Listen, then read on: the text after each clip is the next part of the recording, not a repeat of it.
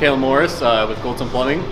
Today we're doing a one-piece tub install. It comes in one solid piece. We get it in, level it out, we get the shower valve all ready to go. I'm just installing the copper stub out for our faucet for water to come out. I got the tub all leveled out, screwed down, all ready to go.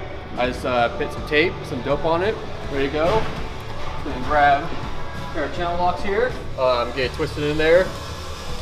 And then so we don't ruin the copper, we're going to go off the very edge, which will be cut off later on. And then we're just going to make it nice and snug so no water leaks. And then we got some tape and we got some pipe dope on there that'll make sure no future leaks. We're going to get nice and snug. And then there you have it. There's a stub out for the water spout.